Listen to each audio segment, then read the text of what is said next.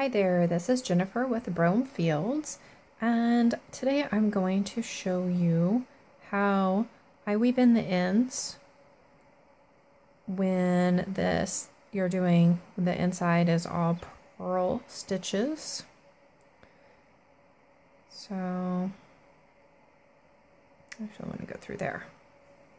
Pull the yarn and go to the back, and I like to do this, and this is just my way, and then I go diagonal over and I go through the loop. Oops, but I caught that next stitch down, and then I wrap around and I go diagonal again. So instead of straight down, I go diagonal and wrap around, and I like to do that for about 3 rows.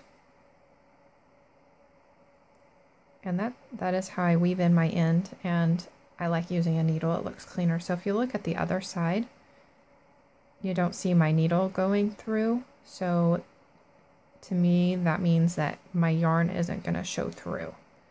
So then I take that, I have my tail there, and very gently pull through.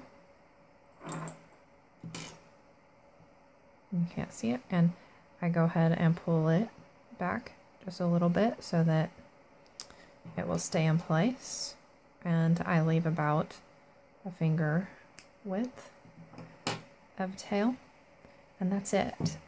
That's how I weave in the ends when I have all purl stitches, and then I'll have another video where I show you how I weave in the ends whenever it's all knit stitches, when I have a nice row of knit stitches. I really enjoy doing that. So I hope you found that to be helpful, and thank you so much for watching.